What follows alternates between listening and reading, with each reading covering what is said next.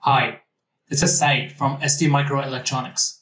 In this video, I'm going to show you how to use the Open Asymmetric Multiprocessing Framework to establish inter-process communication between two heterogeneous cores using the STM32H745 microcontroller. The agenda for this video is divided into 8 sections. We'll start with the use case for the inter-process communication, and we'll do an overview of IPC protocol. Then, we will have a short overview of OpenAMP. In section 5, we will discuss the shared memory between the cores. In section 6, we will highlight the need for cache maintenance for the shared memory region. Section 7, we will commence the hands-on example using the STM32Cube-IDE. Finally, at the end of the presentation, we will quickly review the expected result that we should see on the terminal console. For the hands-on, we will test the inter-process communication using the OpenAMP framework, and we will use the remote processor messaging APIs to achieve this. Since cache is enabled on the Cortex-M7 core, we need to watch for incoherent cache. We will take steps to prevent incoherent data. The hands-on project will be implemented on a bare metal MCU. However, OpenAMP is flexible and can also be used with an RTOS enabled. As a side note, please be aware you can access all the materials discussed in this video through the link shared in the description. For this project, we will use a single Nucleo H745Zi-Q board, a single micro USB cable, a host computer to connect the Nucleo boards to. The process is the same for other dual-core STM32H7 MCUs, so you can use a different dual-core STM32H7 if you don't have this specific board at hand. The only required software for this example are the latest STM32Cube-IDE. In my case, it's currently version 1.8, but you can use new version if available. And we will be printing some strings on the virtual terminal screen. In my case, I will be using the Tera Term. You can also use other serial terminals. First, let's start by quickly discussing some use cases requiring inter-process communication protocol. Event notification. The event notification can be used to synchronize the execution of tasks on both cores, especially when data processing pipelining is needed.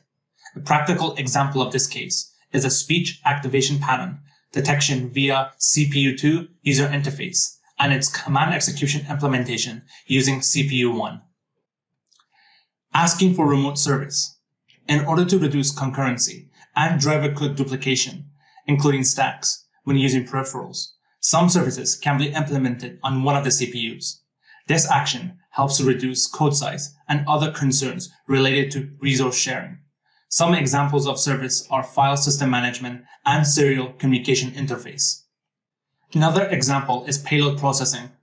A functional split can set up CPU1 to perform computation-intensive work, while real-time tasks such as sensor acquisition and control would be located in the second core. The overall power consumption is reduced by placing CPU1 in low power mode, while CPU2 is pre-processing data, for example, data acquisition, handling connectivity, and more, before waking up the CPU1 to run intensive data computation algorithms. Let's review all the options available to us for inter-process communication. Synchronization protocol using the device resources. A lightweight inter-process communication channel can be implemented using the available peripherals built into the STM32H745. For example, hardware semaphore peripheral and EXTI controller interrupt lines can be used to signal events or communicate the availability of data. Other peripherals, such as DMA channels, can be used to transfer data and generate an end of a transfer notification from one side to the other side. The next option is FreeRTOS, message buffer, and stream buffer. Starting from version 10.0.0, FreeRTOS implements inter-process communication APIs. Message buffer allows variable length discrete messages to be passed from an interrupt service routine to a task, or from one task to another. Stream buffer allow a stream of bytes to be passed from an interrupt service routine to a task, or from one task to another. And the last option is OpenAMP framework. Open Asymmetric Multiprocessing Framework provides the required software components to enable development of application for asymmetric multiprocessing systems. It standardizes the interaction between operating environments in a heterogeneous embedded system through open source components such as Remote Proc and RPMsg. RPMsg is a component of OpenAMP framework. It allows for inter-process communication between applications running on different CPUs. This slide briefly reviews open asymmetric multiprocessing and the remote processor messaging used for IPC. OpenAMP uses the OSI layers model for the inter-core communication protocol. In asymmetric multiprocessor systems, the most common way for different cores to cooperate is to use shared memory-based communication.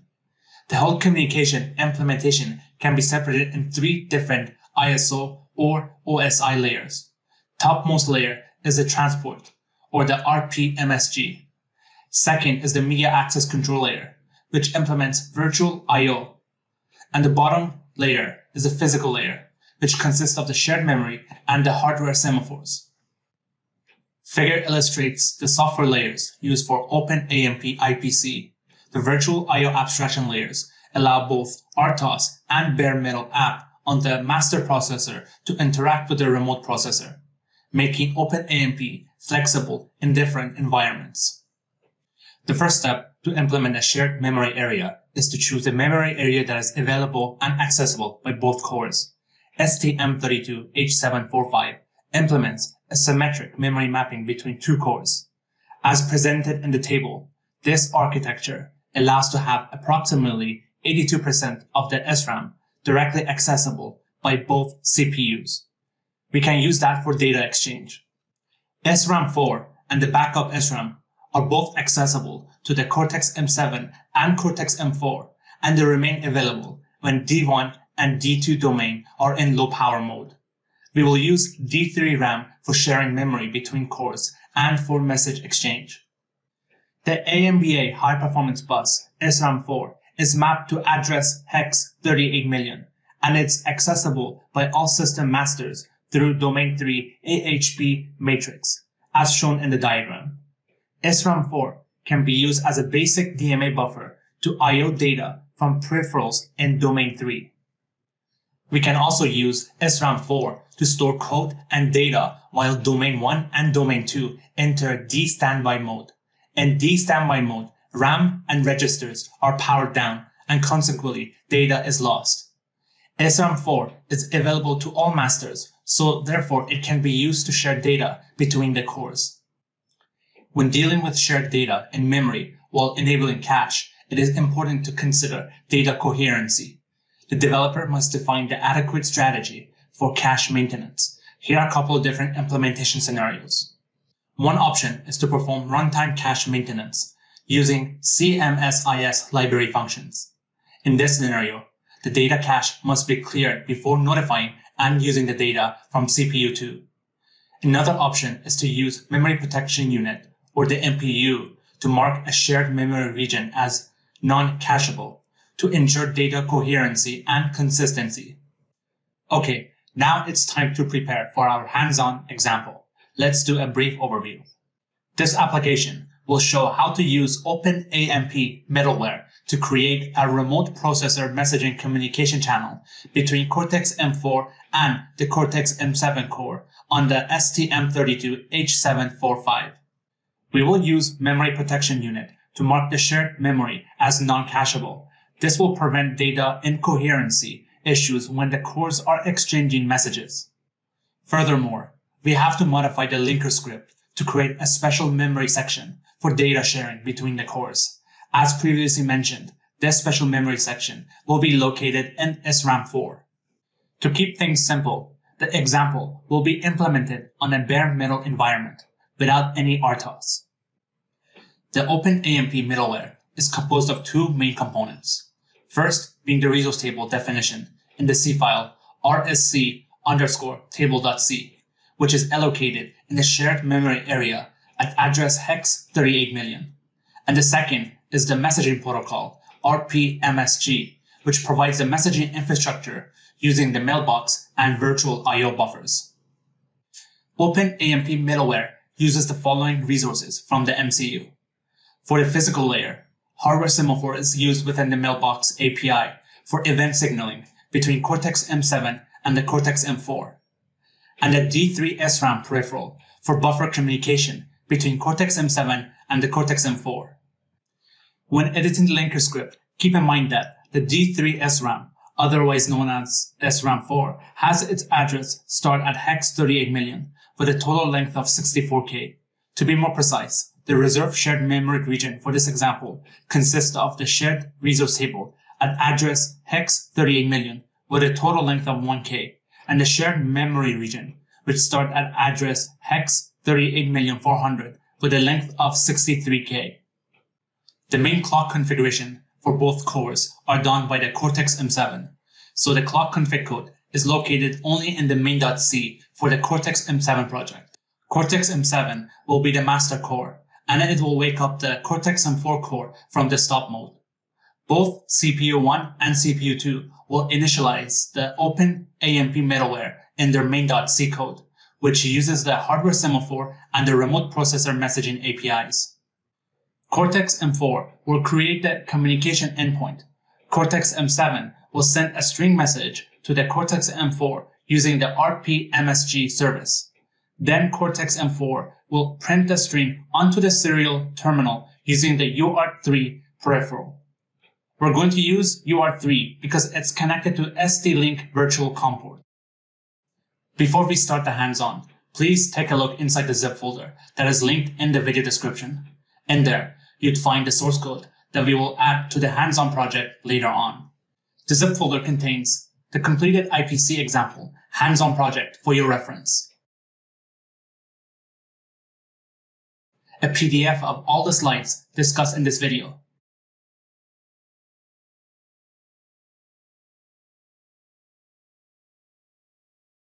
and a code patch for both Cortex-M4 and M7 cores. Code for Cortex-M7 core main.c,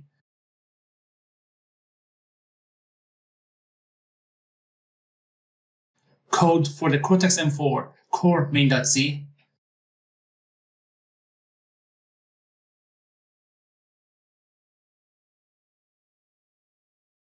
modification script for the Cortex-M7 linker file,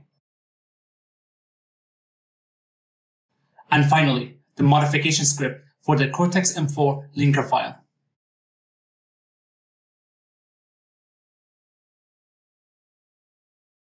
Now, let's get started by creating our STM32 project space.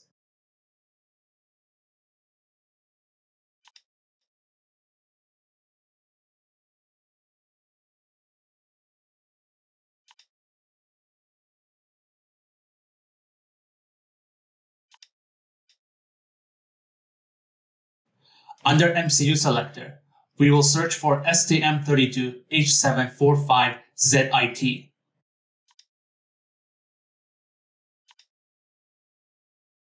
For project name, we'll go with STM32H745_OpenAMP_demo.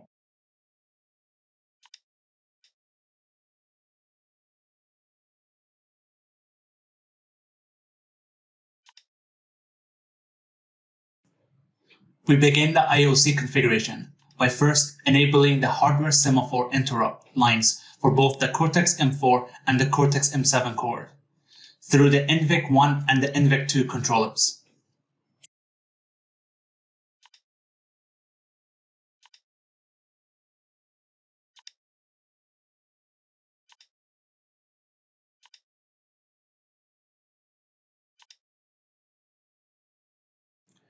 Fulfilling the prerequisite, we can now enable the OpenAMP middleware on both cores.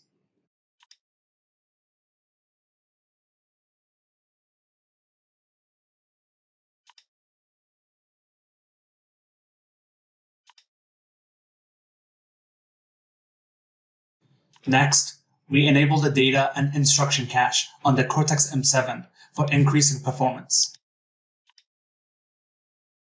Doing this also prompts us to enable the memory protection unit on the Cortex-M7 because we want to mark the shareable memory region as non-cacheable. This will help us with preventing any data incoherency when the two cores are exchanging data. For the control mode, select fourth option from the drop-down menu. The specific mode is not important here, but you can refer to the programming manual for details on each MPU option.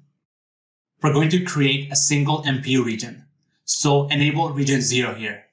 The region we want to protect and add a cache policy to is SRAM 4, which has the address of hex 38 million. Make the region size 64 kilobyte, which encompasses the entirety of SRAM 4.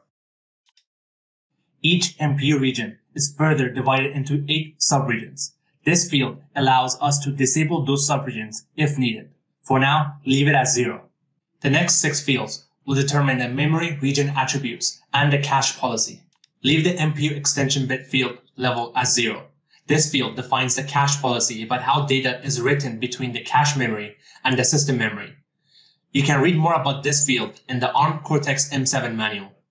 Next, for MPU access permission field, select all access permitted.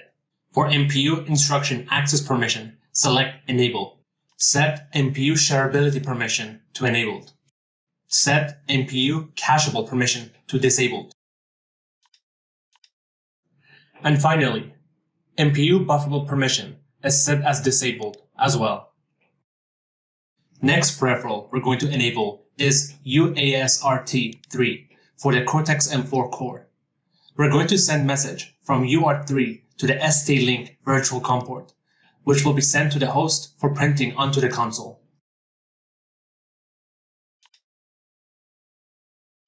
Set the mode as asynchronous, which is just the UART. Leave all other settings to default value.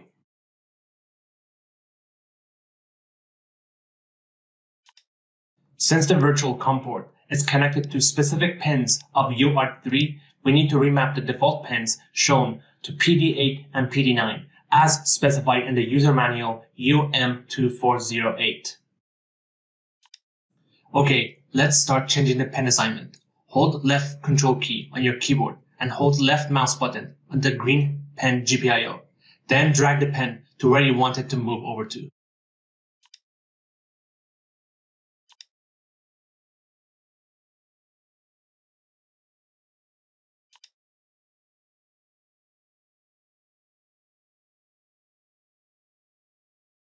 If you notice a magenta color warning sign next to the clock configuration, you need to use the automatic clock issue solver to make the issue go away.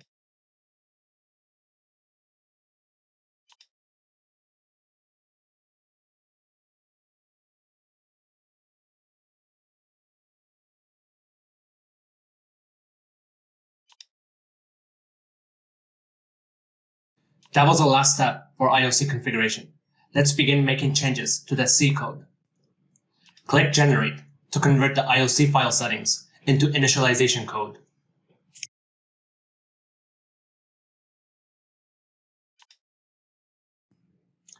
Let's pull up the main.c file for each of the cores.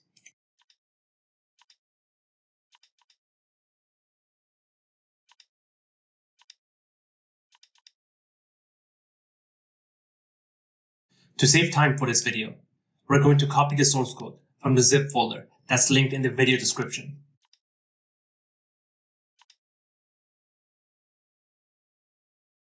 Next, we'll add these fixes for preventing compilation error for both CM4 and CM7 core. Please remember that these patches might be obsolete in the future when these fixes are implemented by our development team. As of making this video, I'm currently working with STM32Cube firmware H7 version 1.9.0.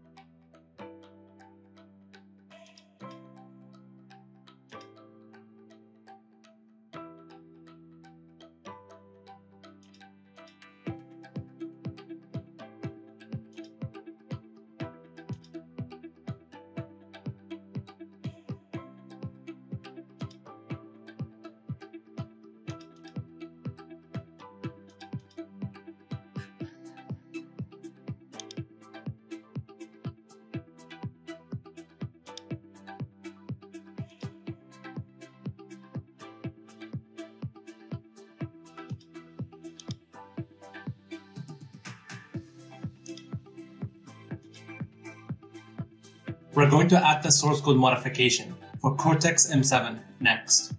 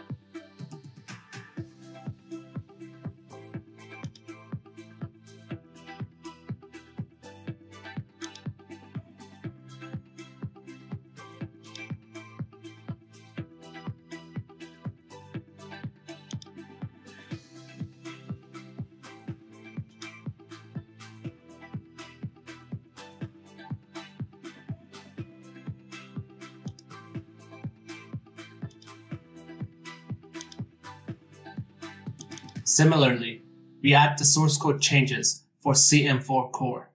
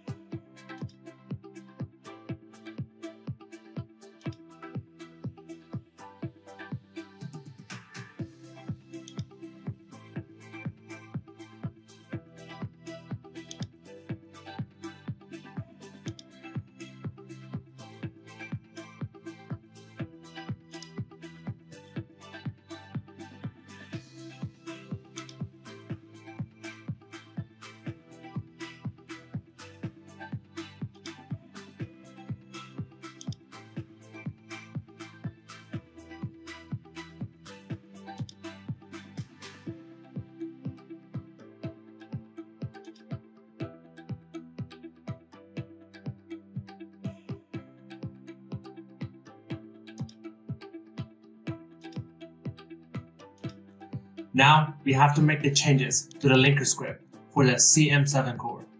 The goal is to add the resource table and the shareable memory region into SRAM 4. This is described in the linker script.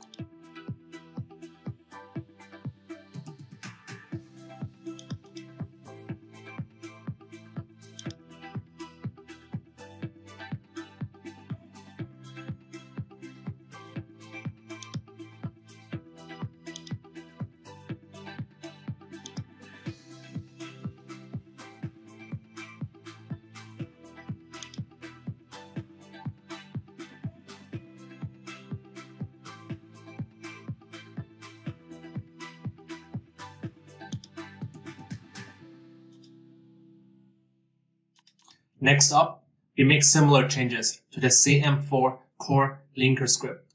Again, this is done to add the resource table and the shareable memory region section into SRAM 4.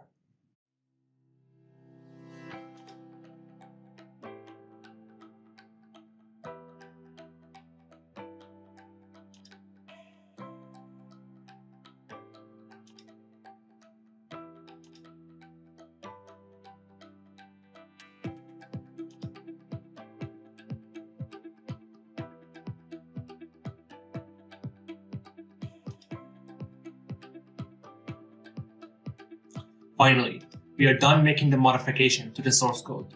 We can start compiling our project and check for any errors.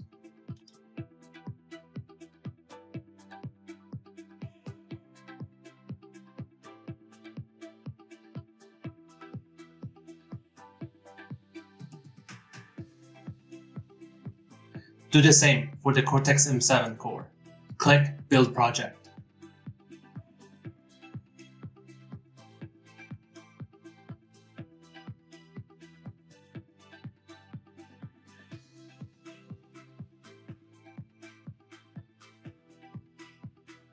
The warning message seen here for the Cortex-M7 project is a known limitation. This is not going to be an issue for us here, so you can ignore it for now.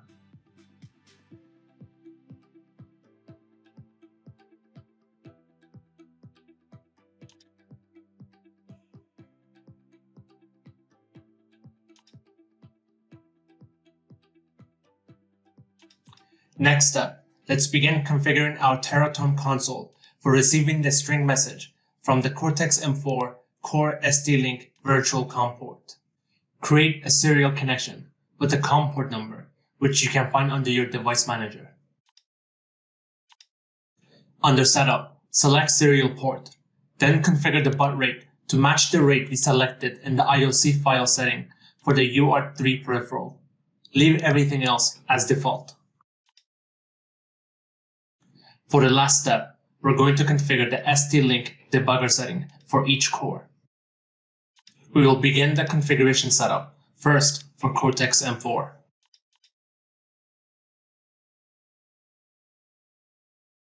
As a side note, please remember you can find the exact details for each step of the dual-core debugging setup in the application note AN5361.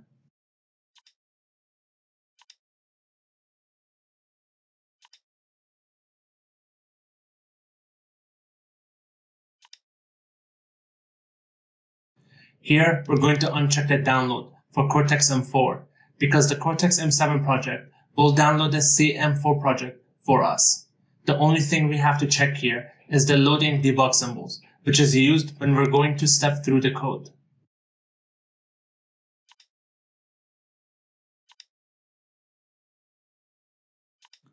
Next step, let's set up the debug configuration for Cortex-M7.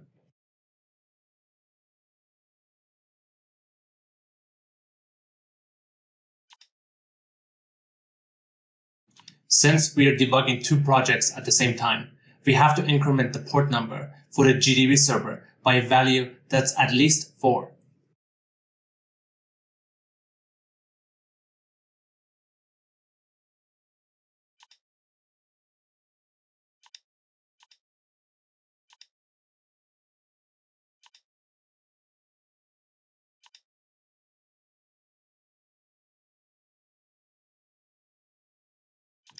We're going to download the Cortex-M4 project along with the Cortex-M7 project.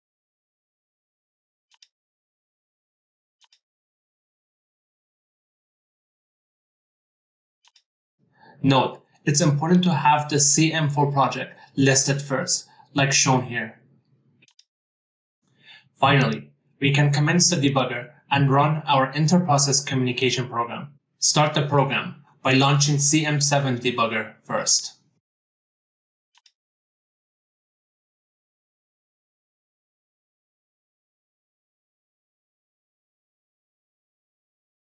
Next, launch the debugger for Cortex-M4.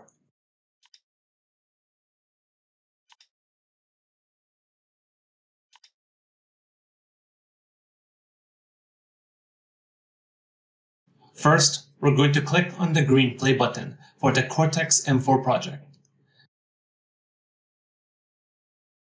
Then, proceed to click on the green play button for the CM7 project.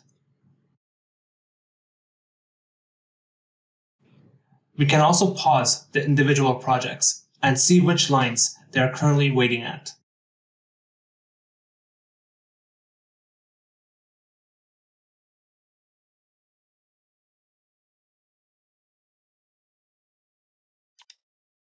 You should observe the following string message on the virtual terminal console.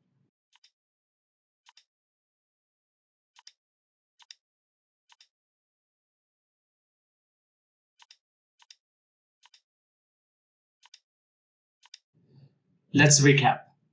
We are establishing an inter-process communication using OpenAMP framework. We are using the RPMsg service to send a string message from the master core, that being Cortex-M7, to Cortex-M4 core.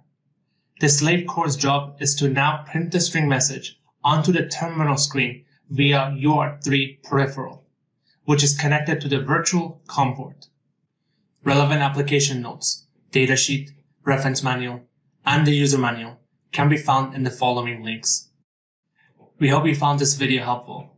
Thank you very much for watching.